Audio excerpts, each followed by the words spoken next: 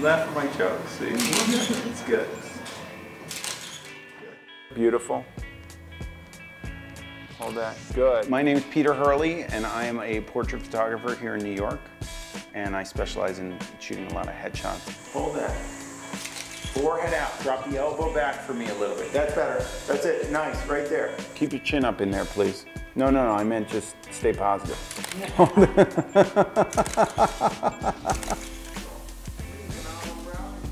My goal of everybody is to get them to walk out of here with a little skip in their step. Maybe feeling a little bit better about their appearance than they had prior to walking in here. If I did that, then I gave them an experience that's more than just a headshot. Good, that's it. I'll lay some of my crap on you. Smush your knees together for me. And then pigeon toe your feet slightly. I see, that's how I do it. That's really how I do it. Turn your hips slightly towards the Rock of Gibraltar.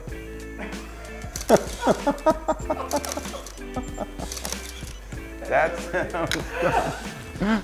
That's how it's done. You could figure out how to make people laugh in front of the camera. It eases the tension, makes people chill out, gets you shots that you need.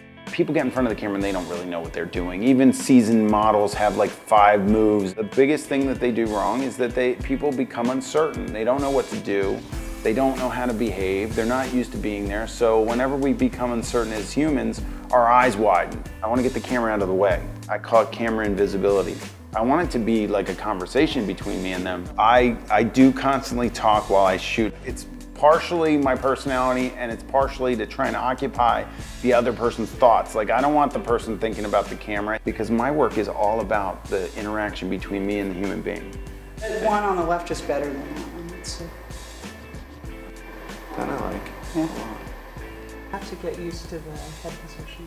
That I like. Yeah, it feels weird. Yeah. I always say feels weird, looks good. I think the photographer has to look through and really engage the person and tell them, hey, you're not looking all together there, if they're not, you know. I acknowledge everything, but I have to gauge how I speak to people dependent upon their confidence level in front of the camera. Some people come in and they're very confident people, but they get in front of the camera and they fall apart. But they can handle me hammering them a little bit. But some people come in very timid and shy, and I can't go directly at them as much as I would somebody who's a confident person. Somebody that's timid and shy is going to fall apart if I say, hey, what are you doing with your face? Why would you do that? Now we're talking. Now we're talking. Oh, I love it. People ask me, well, can I do it?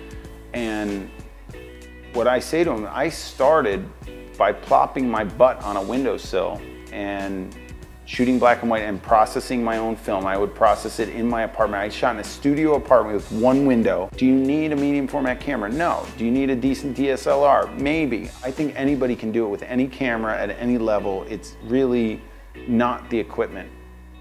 You know, it's nice to have the great equipment. I love it. And I have clientele walking in here that might expect to see that equipment.